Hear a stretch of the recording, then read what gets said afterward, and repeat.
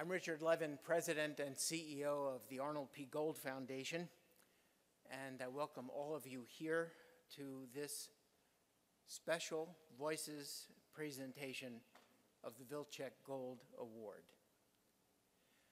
It's perfect that we are meeting immediately after that extraordinary opening session with that wonderful presentation. The music focused on the importance of humanism in all things that we do as a means of providing some social order, conscience to the moment, even joy, as mentioned, from the podium, and certainly love. This special Voices of Medicine and Society lecture will be given by Dr. Mona Fouad. It's entitled, "It's All About the People, Compassion and Resilience in the Journey Toward Health Equity." The Voices of Medicine and Society series of the AAMC spotlights innovative scholars and fresh thinkers throughout the field. This lecture, and the award associated with it, emphasizes the profound impact of immigrants on American healthcare. Although immigrants represent only 17% of the US workers overall, 28% of all practicing physicians are immigrants, and 38% of home health aides are immigrants. The AAMC has been an unbelievably strong advocate for pathways for immigrants to pursue medical careers in America, and AAMC trustee Dr. Joan Reed, faculty member and dean at Harvard, had planned to be here and tell us about this history, but unanticipated events prevent her from joining us. And so I'll just share a few words about the AAMC as partner in this venture. As I said, they've been wonderful partner for a long time in recognizing exemplars of humanism. As AAMC President and CEO Dr. David Skorton has said previously in introducing this award, the United States and our healthcare system in particular benefits enormously from the talents and skills of immigrant professionals. It's been critically important that the Vilcek-Gold Award for Humanism in Healthcare has in fact had these three dedicated partners. And the AAMC, originally through President Emeritus Dr. Darrell Kirsch, who couldn't be here today, gave the Vilcek-Gold Award a permanent home at this meeting. As most of you know, the Gold Foundation was founded in 1988 to foster humanism in healthcare and to anchor a focus on the dignity of all people and their right to compassion and respect in every health encounter. To share a few words from our wonderful partner, the Vilcek Foundation, please welcome Program Officer Julia Lowe, my friend, who will then officiate in a brief ceremony and later make closing remarks at the conclusion of the Q&A, which will follow the lecture today. Julia. Good morning, everyone. Thank you, Rich. And we are very thankful for our partnership with the Arnold P. Gold Foundation and with, of course, the AAMC. The Vilcek Foundation was founded by Dr. Jan Vilcek and his wife, Maritza Vilcek, to celebrate immigrant contributions to the US. This mission was inspired by their experiences. Jan and Maritza had defected from the former Czechoslovakia as refugees. Immigrating allowed them to pursue their careers freely in biomedical research and in art history, respectively. Jan had joined the faculty at NYU School of Medicine, and there his research on interferon and later TNF, tumor necrosis factor, led to the development of Remicade, the anti-inflammatory drug. It was the first of its kind in a new class of medical treatments for a variety of autoimmune disorders.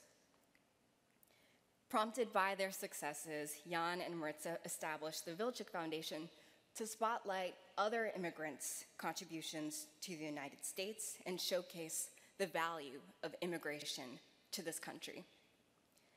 Since 2000, the foundation has awarded more than $7 million in prizes and nearly $6 million in grants towards our mission, raising awareness of immigrant contributions to the United States and fostering appreciation for the arts and the sciences. Our Vilcek-Gold Award honors the missions of both the Gold and Vilcek Foundations. It's the first Vilcek Award to specifically honor healthcare, and it's the first Gold Award to specifically recognize immigrants. Past recipients of the award have included the whistleblower of the Flint water crisis, Dr. Mona Hanna-Attisha, our current US Surgeon General, Dr. Vilcek-Gold, and the founders of Pre-Health Dreamers, Doctors Nu Latavangskorn and Denise Rojas Marquez. And today, we couldn't be happier to be celebrating and honoring Dr. Mona Fouad.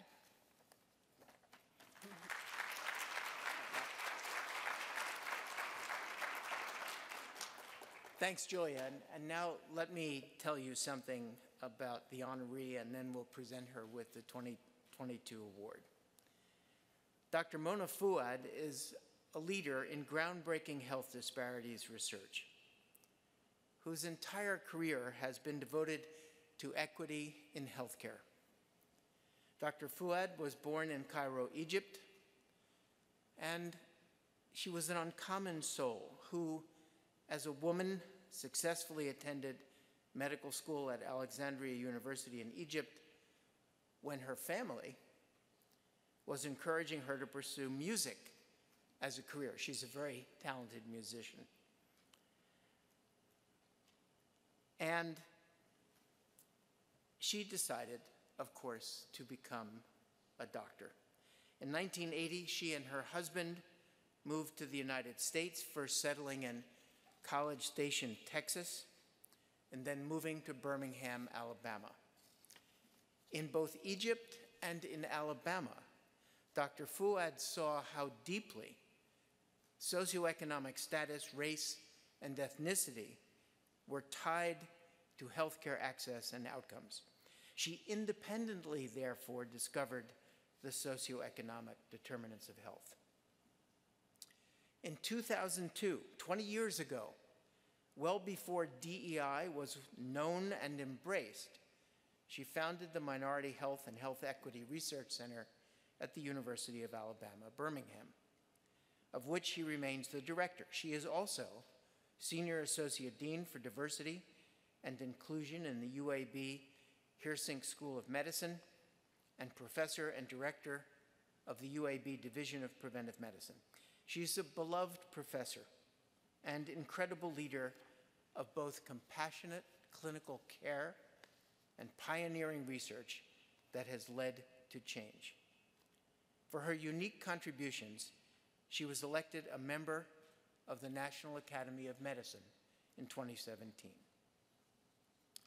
Dr. Fouad's impact is quite remarkable, and in her lecture, she's going to share with us her illuminating personal story, a journey that covers multiple continents and countries and extraordinary contributions to humanism in healthcare.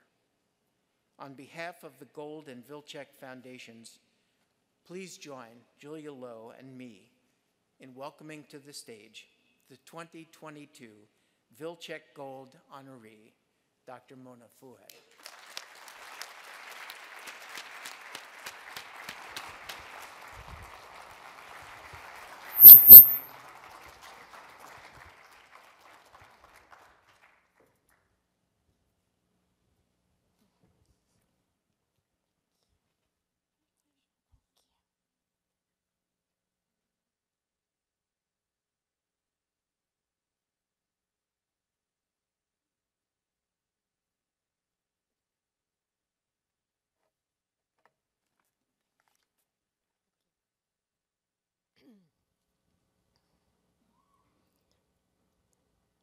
Thank you for being here today.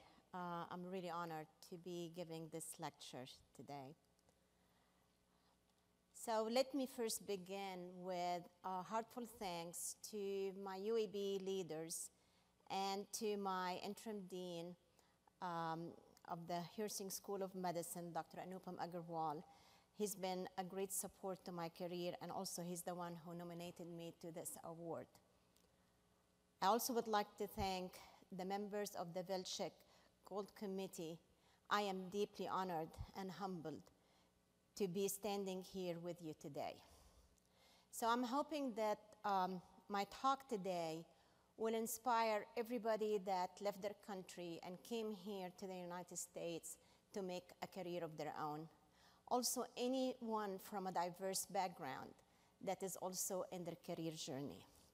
So as you mentioned, I was almost a concert pianist.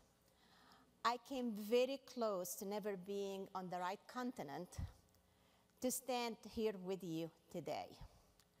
For most of my life, science has been my driving force, my passion and my livelihood.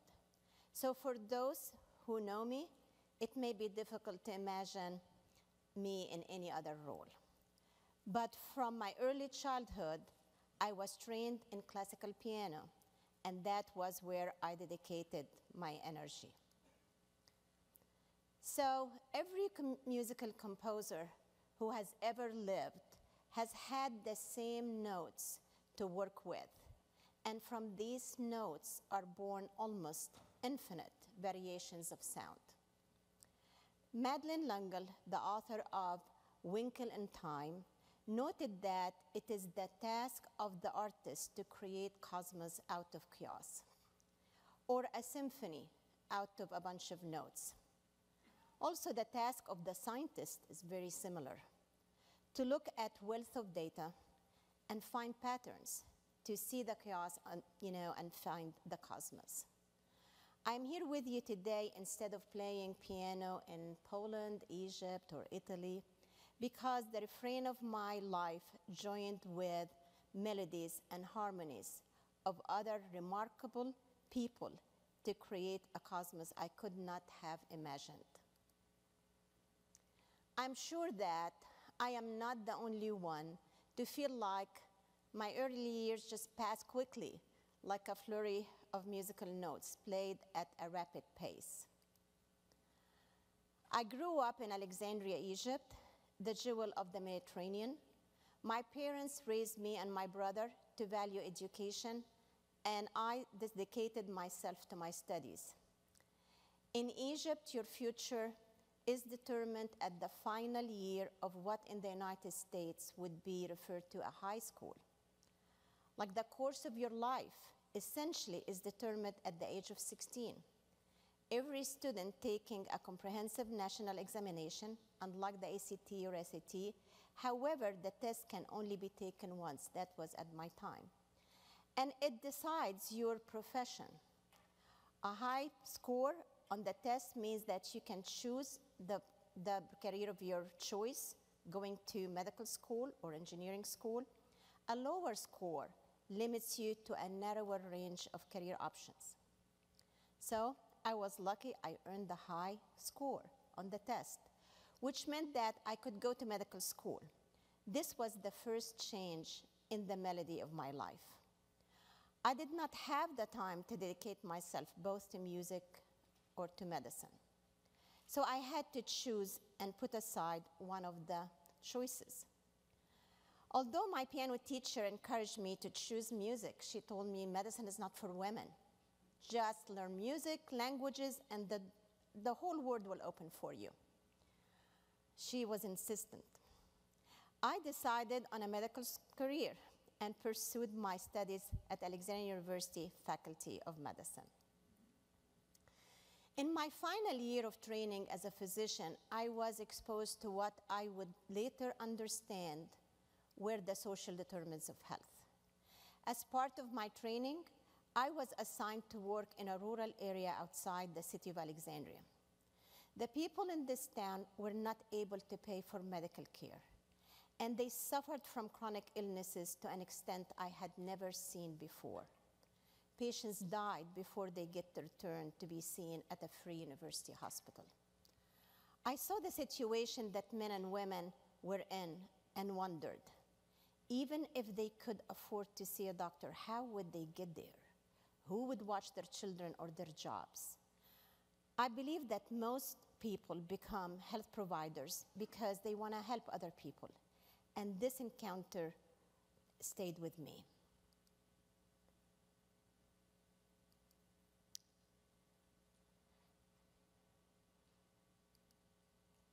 Shortly after I finished medical school, my husband and I moved to the United States, as you heard, so that he could complete his doctorate work at Texas A&M. After this, he took a position of what we thought would be only 1 year at the University of Alabama at Birmingham. I didn't know at the time that the melody of my life had changed permanently. But it was in moving from the jewel of Mediterranean to the magic city Birmingham that my one simple tune became layered with the richness of the instruments and became much more a melody.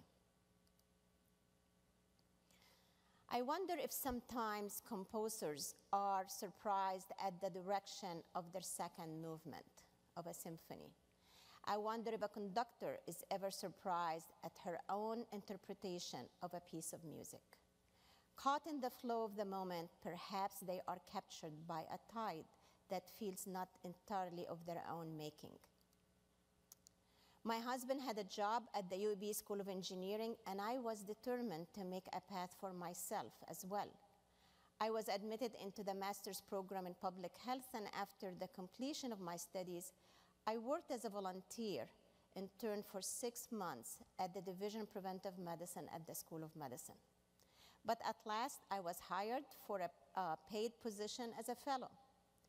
Around this time, national research was beginning to demonstrate the same thing that researchers at UAB were finding, that health outcomes were different for different groups of people. So some demographics were more likely to develop chronic or acute diseases and were less likely to survive them. This field of health disparities research and I found one another. Together, the researchers I was working for and I discovered that Birmingham City sanitation workers suffered disproportionately from high blood pressure. I wanted to be able to provide meaningful education to these workers, to be able to provide them with a control of their blood pressure. But immediately, I ran into barriers. Our classes were scheduled in the downtown Birmingham Public Library, but nobody showed up. Finally, one of the supervisors told me that exhausted workers were coming off a long shift that started at 4 o'clock in the morning and were reluctant to leave their work site for the library. We began holding classes in the break rooms in their workplace instead. Although it was cramped and had little ventilation, by talking with the city employee, we came to understanding of what educational tools worked and which ones didn't. Visual aids with simple messages helped increase the impact of my messages. Sanitation workers began to take proactive measures to lower their blood pressure.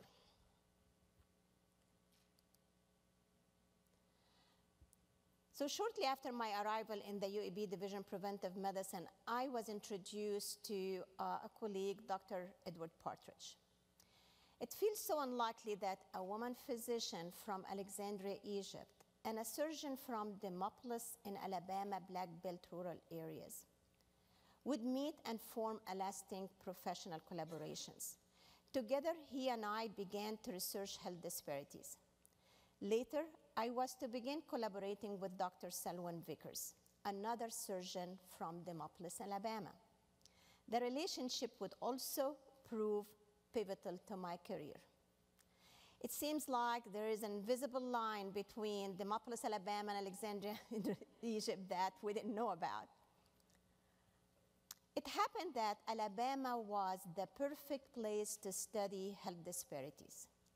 In fact, it served as a laboratory of sorts.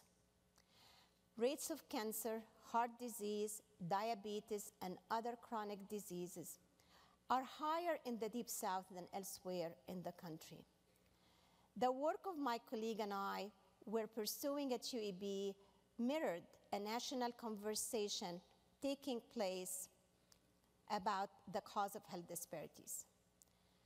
The social determinants of health, the interlocking factors of education, income, race and ethnicity, family and cultural background, social status, and numerous other elements all combine to determine the health of individuals and their communities. It's easy to get trapped in the numbers, to miss the symphony of the notes. But our health disparities work has always been about the lives of real people. I remember after we started a patient navigator program, hearing a young woman speak in Montgomery, Alabama. This young mother had breast cancer and was part of our program. She said, "What people don't understand is that if you have breast cancer and you are a single mom, you could end up being a homeless. This program saved me, not only provided me with treatment, but it helped me to keep my home, my job, and my family." One of the earliest challenges we faced was in enrolling minorities participants in clinical trial. According to the National Institute of Minority and Health Disparity, minorities account for fewer than 10% patients enrolled in clinical trials. This is a significant problem because clinical trials are absolutely essential to improving health of a number of reasons. Without minority participation, we could not achieve insights critical to treatment for all patients. However, there was high level of distrust toward medical providers among many underserved populations, and for good reasons. Historically in the South, especially minorities, have experienced harm at the hands of medical providers, and we all remember the Tuskegee study. If we couldn't change the situation, health disparities would only deepen and increase. And it was at this point we experienced a key breakthrough, a pivot point. The critical factor, we realized that we had to move at the speed of trust. Just as with the Birmingham City sanitation workers, we needed to meet people where they were and engage the community. This led to the creation of the UEB Recruitment and Retention Shared Facility. This facility focuses on building community relationships, and to that end, we trained communities members and to help us to reach participants and retain them. In the 2 decades since the establishment of this facility, we have enrolled more than 60,000 participants, mainly African Americans, for 125 research studies, and the UEB adding priceless knowledge and insight to minority health. So trust wasn't just a key factor for enrollment of patients for clinical trials. It formed the cornerstone of all our health disparities work. One of our findings was that, especially in certain economically disadvantaged communities, African American women were less likely to undergo breast and cervical cancer screenings. This meant that they were less likely to catch the cancer early enough to have a chance at a good health outcome. There were many reasons for this apart of distrust of the medical establishment. Many women had inadequate community and family support or lacked access to transportation, to primary care physicians. During a trip to Mississippi Delta, I was struck by the depth of the poverty.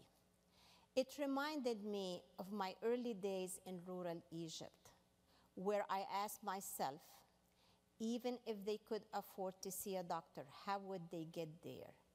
Who would watch their children?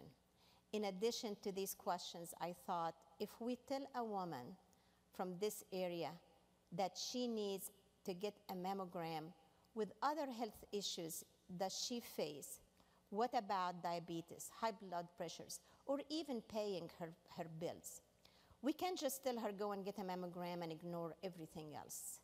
To me, it was an unethical request. This led us to the establishment of what now is called the Minority Health and Health Equity Research Center. This center has three distinct pillars: research, community engagement, and career development training. Our research pillar links investigators of various disciplines and scientific background to conduct multidisciplinary health disparities research. Next, our community engagement team works with local organizations, build relationships and trust, and works with institutions and community leaders to establish partnership to support our research effort. But also we realized that the lack of minority and diverse researchers was contributing to the persistence of health disparities. So we developed a multi-tier trained program. These programs targeting undergraduates, graduate students, postdoctoral scholars, and junior faculty have impacted individuals throughout the country. They now provide minority representation in health professions and contribute critical research insights in our understanding of health disparities. In all, almost 1,000 scholars have been trained by the various programs we developed and continue to offer. So any musician will tell you that timing is everything. Play the right notes at the wrong time, and instead of beauty, you get chaos. While my timing was very fortunate, it also required resilience. In the early 90s, when the science of health disparities was at its infancy, there were many people who had their doubts, both in me as an investigator and in the concept of health disparities research as a science. Many thought it was just community work. These are just few of the comments that I actually heard and they were told to me over the years. But even after hearing things, I persisted. The health disparities movement was played in parallel to a national one, which interacted with and complemented what was taking place at UAB. As we use grant funding to increase minority enrollment in clinical trial, establish community health advocates, and create patient navigators programs, the understanding of health disparities as key areas of research was growing on a national level.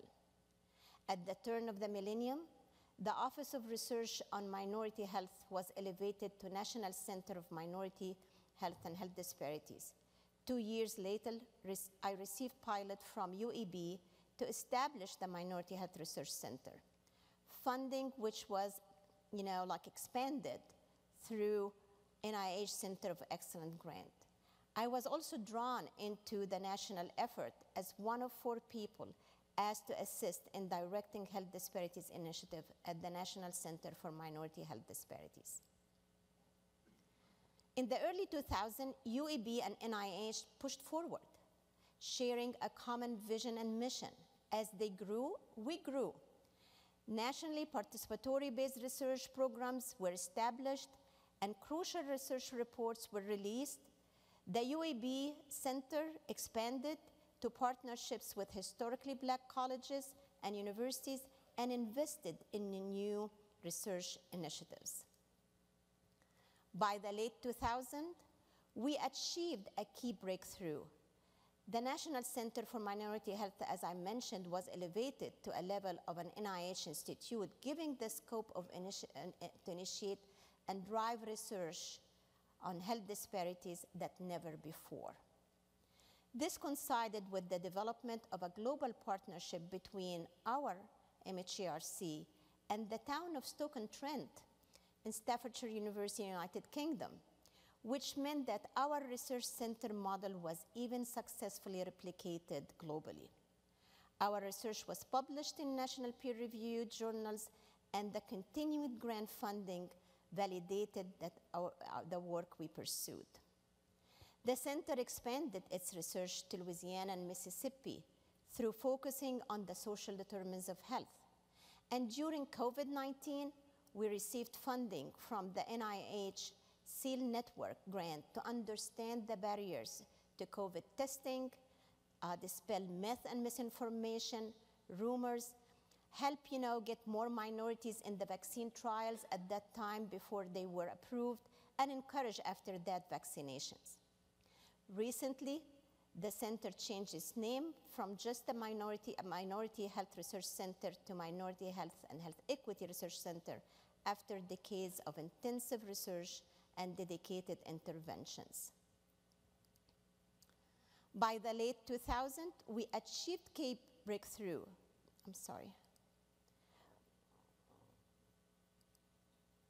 The journey of taking health disparities from community outreach to a validated science was not easy. We were told, as I mentioned no many times, but with resilience, those no's became only a small part of our 20 years legacy. There is a lesson in my journey. If you are working on something that you believe in, don't give up. Here are 3 things to keep in mind that they were mentioned in a publication by Freischlag and Silva in a 2016 publication. Resilience is built through taking chance and risking difficulty and failure. Opposition teaches you the skill of navigating difficult situations, of making necessary adjustment and staying strong. Resilience is bolstered by building a team of people in your personal life who support you and help you face challenges. Build this team intentionally.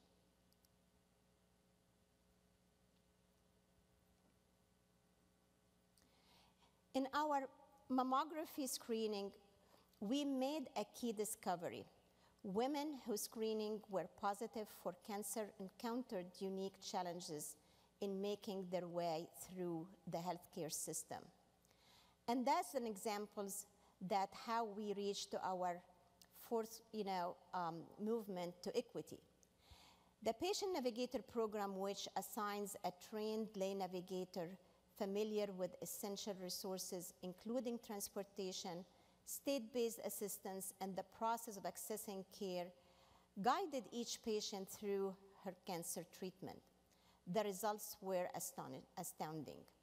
Not only were we able to close a 17% gap in cancer screening between white women and African American women, in some of the rural counties, the disparities were reversed, and African American women were being screened at a higher rate than white women.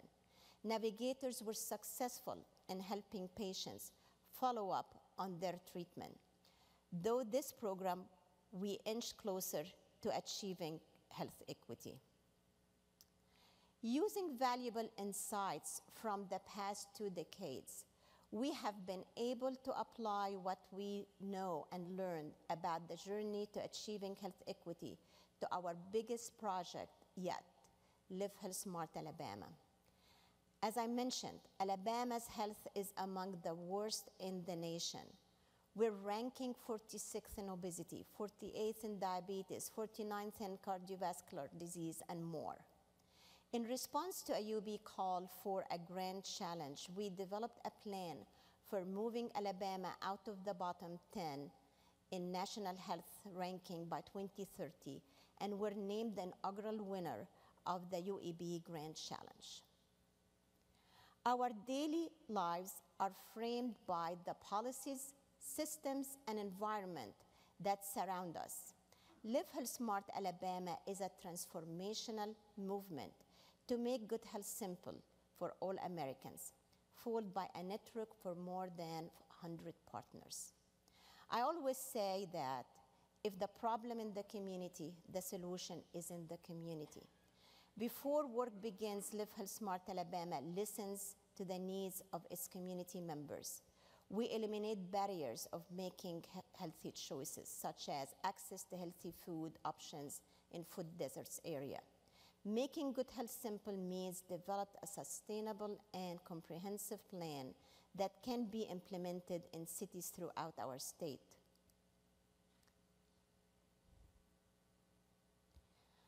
Live Health Smart Alabama has led investment for built environment improvements, including new sidewalks, bike lanes, traffic calming techniques, bus shelters, community gardens, and beautification in 4 Birmingham low-income neighborhoods that can be replicated all over the state. We knew that we have to change the environment of people so they can be physically active and access healthy food. Mobile grocery serving 25 insecure communities, mobile wellness van providing preventive health screenings, and community coaches navigating community members to appropriate healthcare facilities. So as I mentioned, the scientific symphony we composed together has been modeled everywhere, like even in United Kingdom, and also in my home country of Egypt. In Alexandria, we've trained medical students and junior faculty to perform research to identify populations that are at higher risk of colorectal cancer and to develop interventions for those populations. It is a miraculous feeling to see the work for which we have labored so long and so passionately take hold and bear fruit all over the world. This year, we celebrated 20 years of research training and community engagement, but our work is not done. As our story is being composed, we have evolved from just a research center to a minority health and equity center. Here we have our training partnerships with HBCUs and NIH divisions. Our training teams quickly pivoted to online training because of COVID. And we hope that some of this technology that enriched the students' experience as some programs shift back to a person, we aim to continue expanding and nurturing the pipeline of health disparities researcher. Community engagement teams will build upon and maintain relationships in the community. Trust is what set our work apart from other people who try to do what we do. This step is crucial in the impact we have in our community. Achieving health equity is no longer an option, it is a priority. Sometimes it can feel that success that you are hoping to achieve is so far away, or that your goals are just out of your reach. But my career shows that you can start anywhere, and by remaining open to the presence and contributions of other people and the universe as a whole, you can ascend any height you choose. Adding to my symphony is the honor I received today. I am so grateful to be named the 2022 Vilcek-Gold awardee for humanism in healthcare. But by far, the greatest texture has been added by the people whom I love and have been privileged to have in my life. My brilliant husband, Fouad, while pursuing a remarkable career of his own, has afforded me limitless support and encouragement, and has already been a source of inspiration. I could not ask for a better life partner. My exceptional daughters, Nancy and Mary, not only fill me with pride, but they ground me and they lift me up.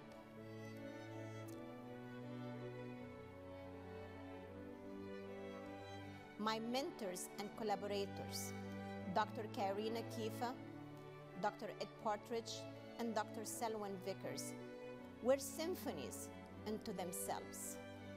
And where we intersected, I was left infinitely richer for the interaction. Just as I owe credit and recognition to my mentors and colleagues, I owe immeasurable thanks to the incredible faculty and staff with whom I have worked with over the course of my career, who have brought their timeless dimension to this work. One speech alone could be insufficient to even name them. They alone give them the praise that they are due. But you know who you are, and I hope you will hear my thanks as I offer it. So if you want to contact me, here are my information, and thank you.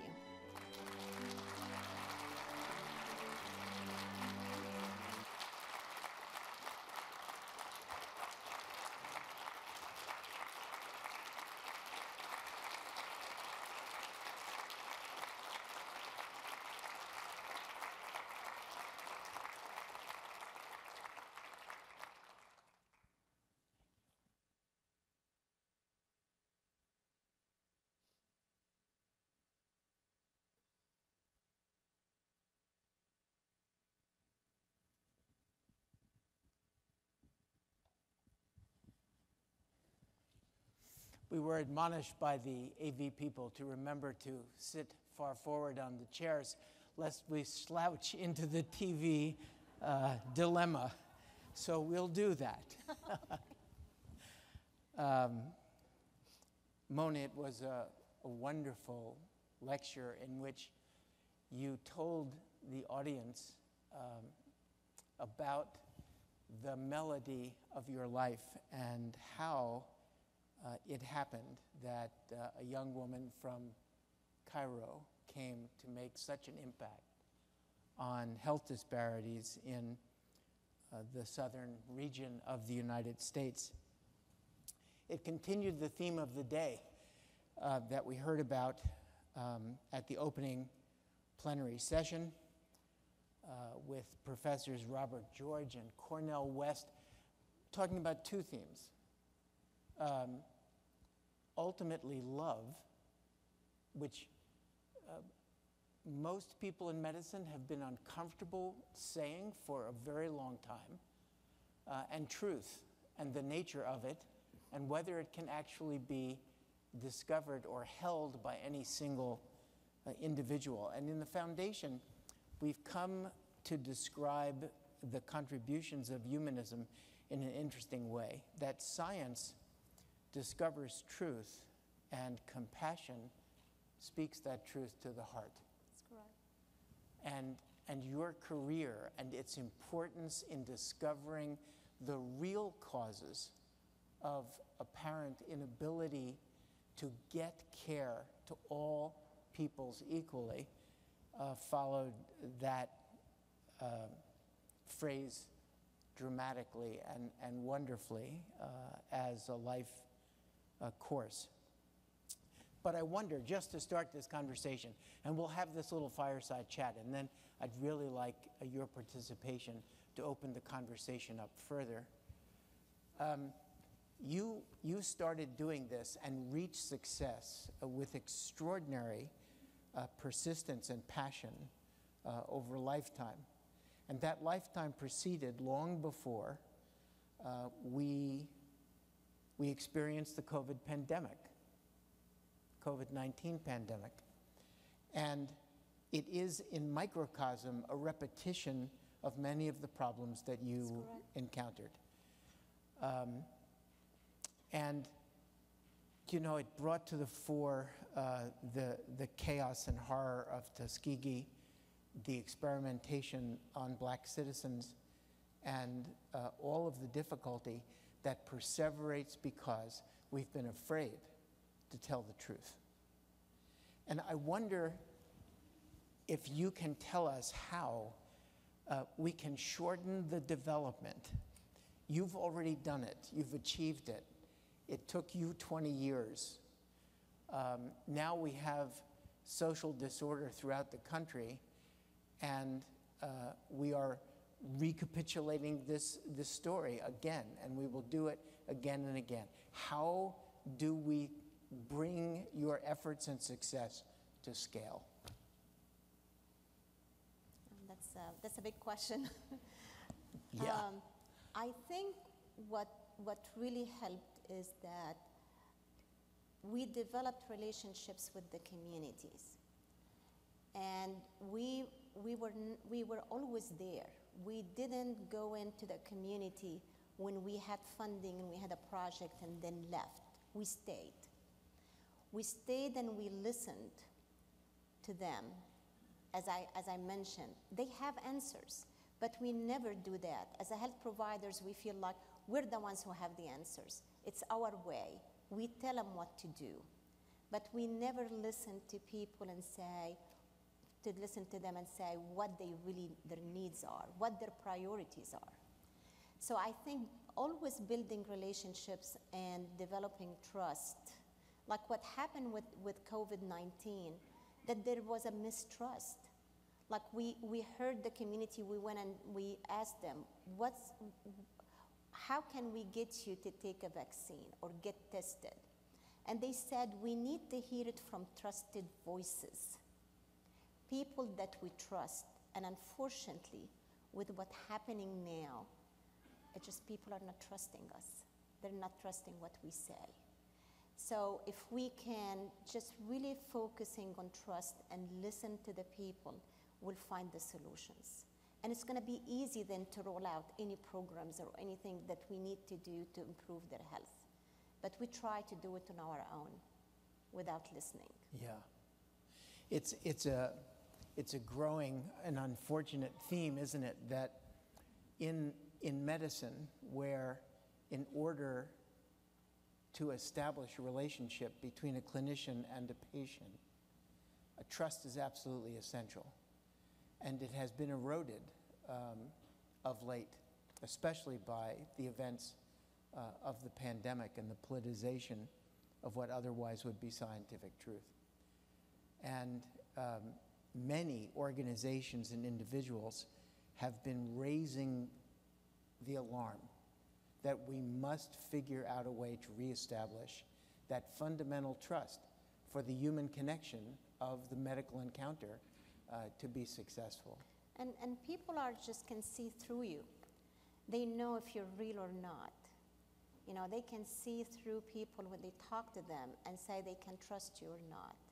So being transparent, give, real factual information. We think that they can't understand this or they're low literacy, but they understand. They understand and they can feel the truth. So being transparent, put the facts out, people are going to follow. Yeah.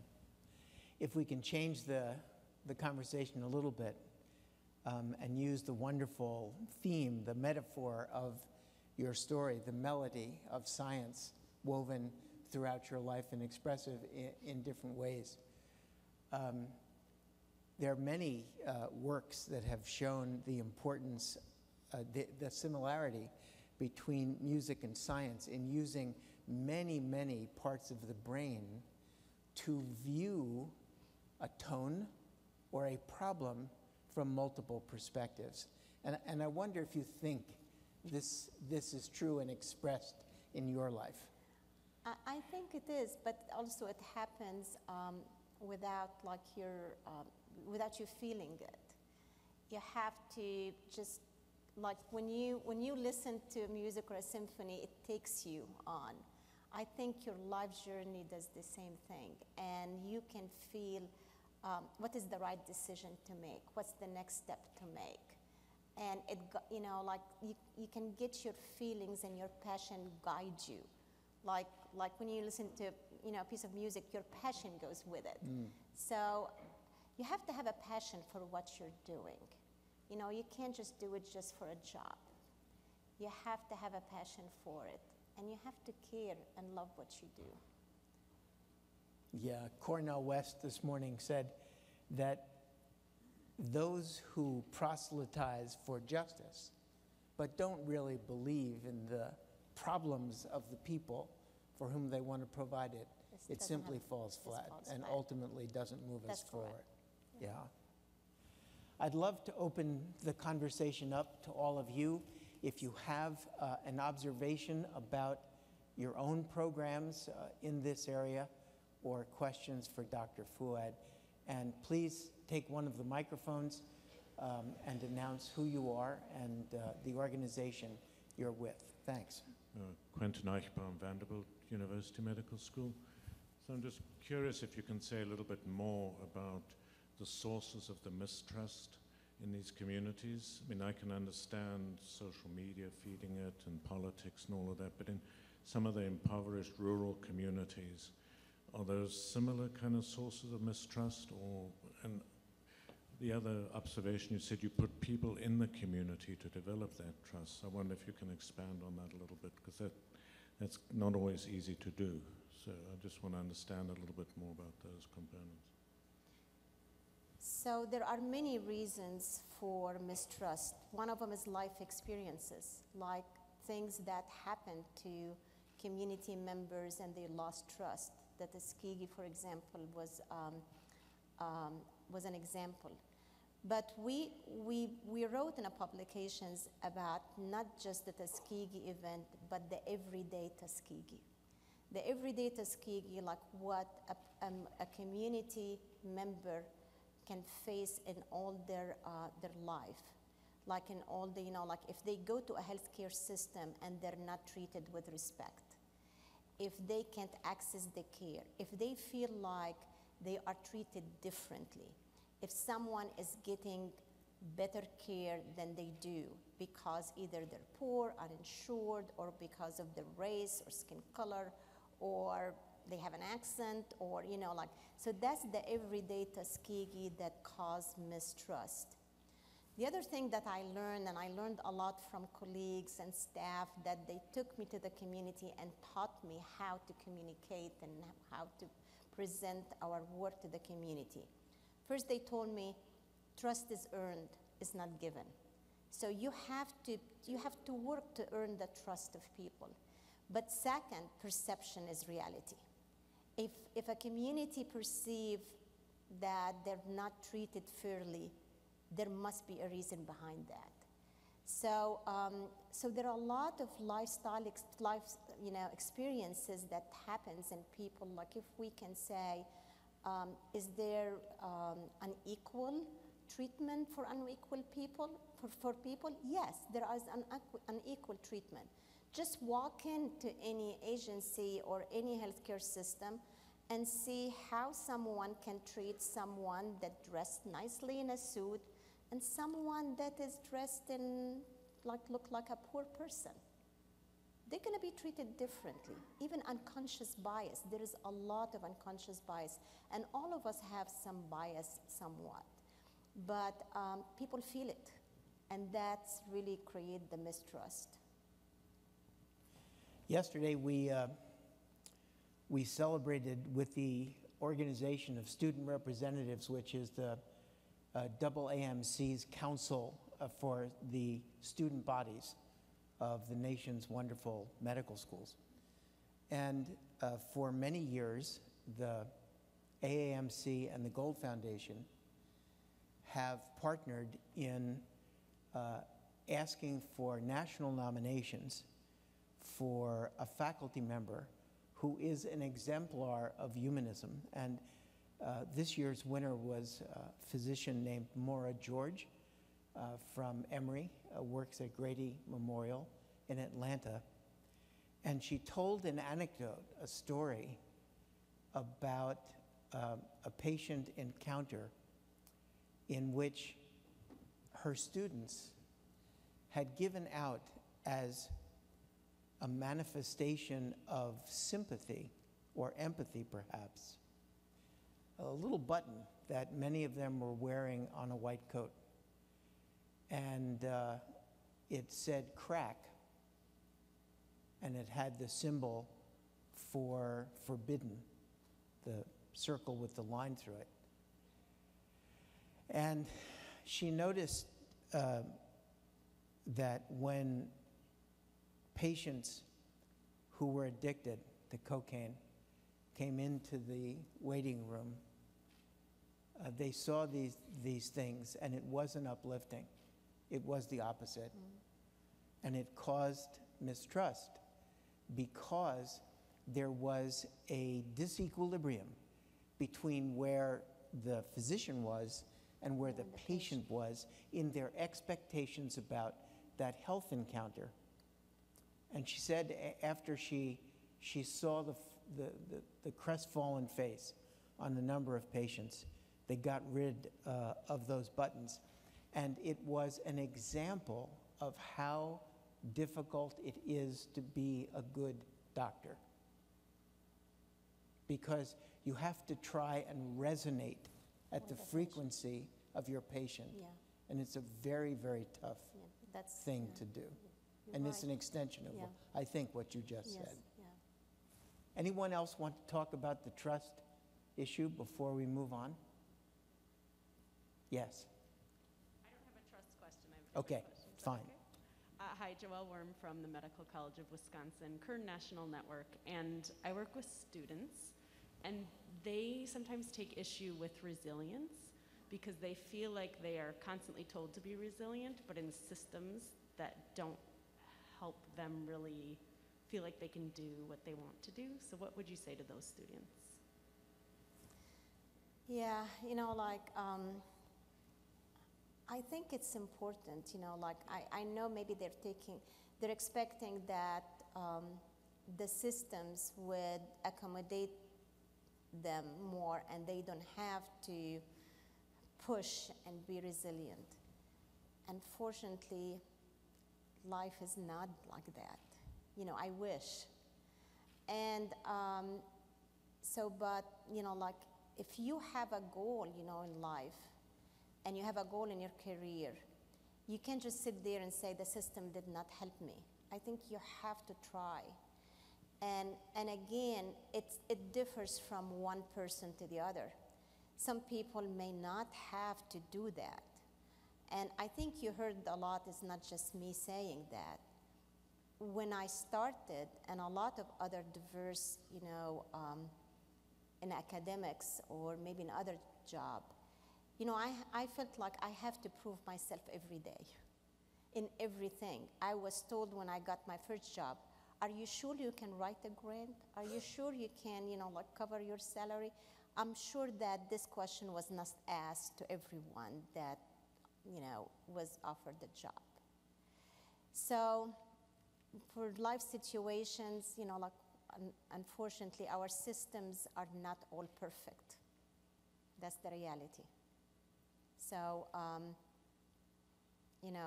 having some resilience to push will get you where you are, I hope. Yeah.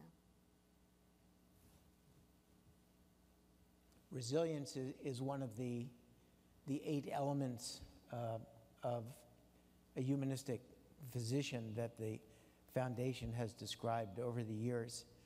And it's not itself a goal or attainable. It's a product of being able to listen deeply and establish the connection that then gives you the strength to carry on. Definition of resilience. Hi, my name is Ben. Can you hear me? My name is Ben Rodriguez. I work for Rich. Hello, Rich. Two questions. One is, how do you overcome the language barrier in certain underserved communities? And 2, what would you say is the 1 or 2 keys, an insight into recruitment of minority candidates? Thank you.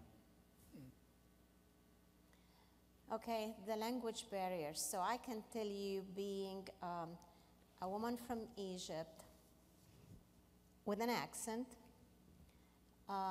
this was in the early 90s, and as I mentioned, my first project was working with the hourly workers of the city of Birmingham, and I got to work with street and sanitation workers. So it's really, like this is a group of workers that they're not in higher education. They didn't see foreigners before. And here I am coming to talk to them about their blood pressure and sit with them in this cramped room. They're coming back from hard work. But I think people, as I mentioned, seeing you if you care, they listen to you and then all of a sudden they forget who you are or where you came from. They needed someone, and I think they did the American Heart had a documentary with the street and sanitation workers that we worked with, and they asked them, what made you stay in this program and listen and work with Mona on this? And they said, because we found someone that cares. So I think to care would overcome your language barriers. For sure, they have to understand, you have to speak right English, but being a caring person, that really can overcome a lot of how you speak, or what's your background, or if you're a woman or a man, or if I'm from Birmingham, from the South or not. So just to care. Ben, there was a second part to your The second question was about getting minority of patients? Faculty? Yeah, that's a tough one, and we're still learning. Like we just received the first award. I know Dr. Agarwal here, and that been a factor in helping us with putting this grant together. NIH has this first award to increase diversity in academics, and we were one of the first cycle that got that. But again, this is an effort that we need to continue to do. But one of the things that you saw, like our training programs are like we start from undergraduate and some even from high school to graduate to junior faculty. And the reasons we do that, to develop the pipeline, to really develop a capacity of diverse academicians, that they are that they can compete, that they are, that we give them all the tools to be successful. So when they apply for academic positions, they can succeed in getting that.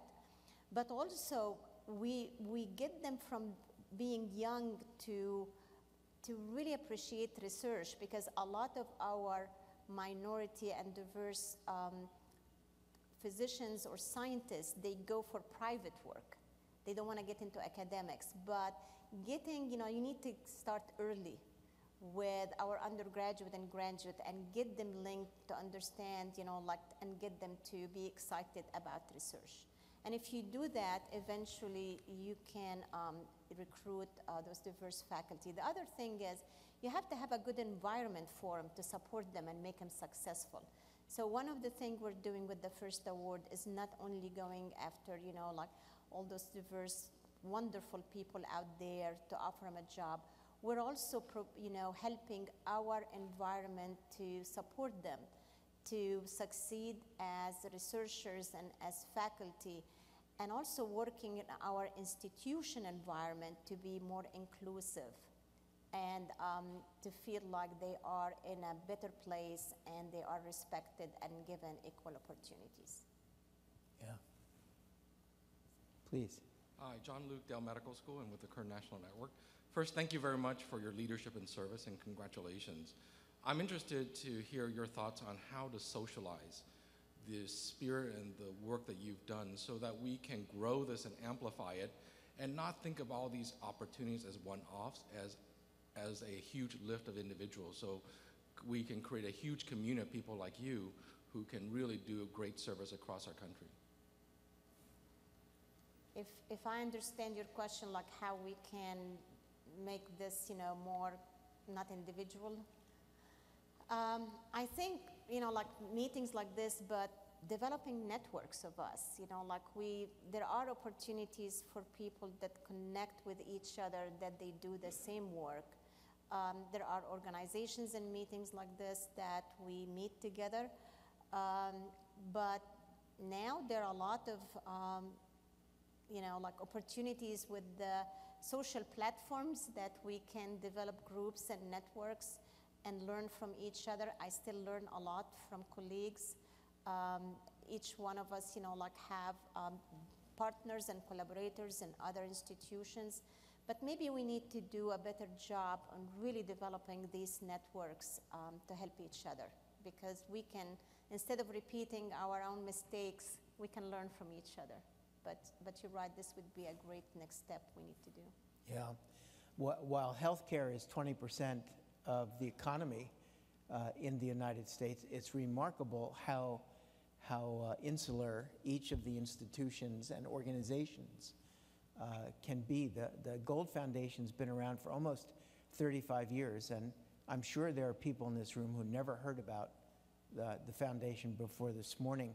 There was a questioner from the Kern Network, which has organized voluntary participation by some of the country's major medical schools in trying to pursue this group of perspectives about humanism, compassion, and their importance in achieving optimal health care.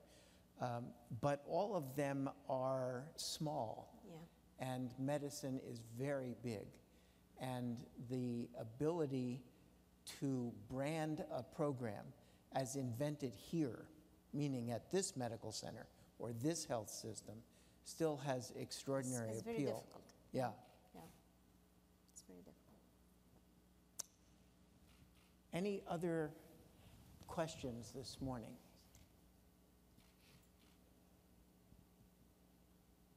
Yeah, the back microphone. Thank you. Hi, Michelle Oster from the University of Wisconsin-Madison. I wonder if you could talk a little bit more about your patient navigation that you established in order to help build that trust and navigation to increase the number of women to get screened. Okay, thank you. So when we first started and we saw that there are a lot of, especially in breast cancer, and now we're scaling this up to other conditions, that there are a lot of residents, or at the time it was women in rural Alabama and inner city, that they were really scared about getting a mammogram. They had this fatalistic approach that they're never gonna be cured, that it's a stigma, that, like they had all this myth about what a screening could do. We felt like we need to find people like them to encourage them and navigate them, because it's so hard for us sitting in our offices to reach out there. And also develop that community capacity, like from the assets of the community. And so again, I'm coming from a developing countries, and a lot of developing countries, they have those natural helpers. And even here in our communities, those people that they help their neighbors, they cook them, bring them soup, like if they're sick, or take care of their kids if they have to go to a place, or driving to place if they don't have a transportation. So we built on that natural helpers model, and we trained those community members to promote breast cancer screening, like after that, to help navigate women to get treatment. And after that, we also worked with navigators to educate African American patients to get in cancer therapeutic trials. But building this capacity and how you find them, like we went to the community, like trusted people in the community and leaders, like a pastor or some leader, and say, who are your natural helpers in your community? And they would they tell us, Miss so-and-so or Mr. so-and-so, and we go and talk to her. And it's like a domino effect, everyone bring the other. And eventually you have a group, and then you talk to them and give them facts. We give them numbers. We show them and said, there are more white women get breast cancer, but there's more African American women dying from it. What do you want to do about it? And we trained them, and it was amazing what they did. They just used their own methodology. You know, like we gave them talking points, but they did it themselves with their own way of reaching other women. So, and they're very empowered. Some of them even didn't want to be employed by us because they said, I want to get credibility in my community. So we've been doing this now for almost 20 years. It's evolved, and we're using now this model for a lot of other conditions. Great opportunity. I'm going to ask our colleague, Julia Lowe, to come back to the podium and close out this wonderful session that was triggered and elevated by Dr. Fouad, and I'm sure she will be here for a few minutes after we adjourn, so that if you have other questions or comments, she will be here to take them. And again, thank you, Rich, and thanks to the Gold Foundation and the Vilcek Foundation. I'm really, really honored today. Thank you. Great honor.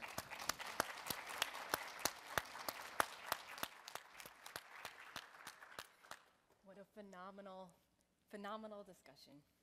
Thank you both, and to Dr. Fouad, we are extremely grateful for your contributions and for your lifelong commitment and dedication to equity.